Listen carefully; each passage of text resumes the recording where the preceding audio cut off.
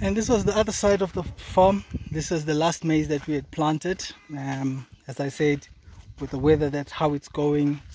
I'm also very not seeing this maize actually surviving through to get to a point whereby we're saying to ourselves that we're going to get anything from here. We had, with the first rains of the season, we had also planted beans, sugar beans, and this year, I don't want to lie to you, everything has just been upside down. It's really disappointing.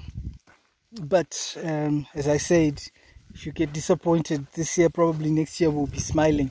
But this year was disappointing. Here we had planted sugar beans, due to the water and how it's been raining, there has just been very poor to zero germination of the sugar beans that we had planted, because of there's not enough water.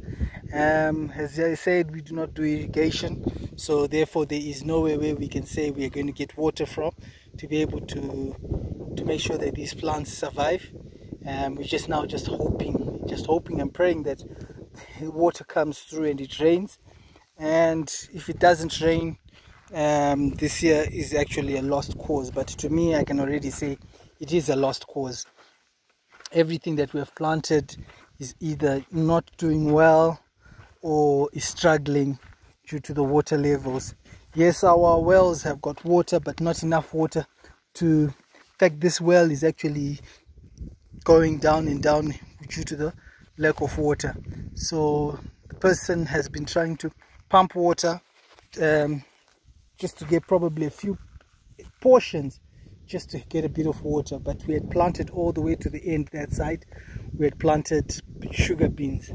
This is not working for this year. It's disappointing, but hey, that's farming for you.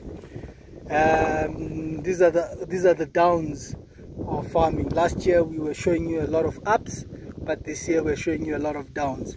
And as I said, I would never sugarcoat it and say, oh, everything is always rosy. Now this is showing you of how the downs were yesterday. Last year we had bumper harvest. This year it's not going to even be close to a bumper harvest.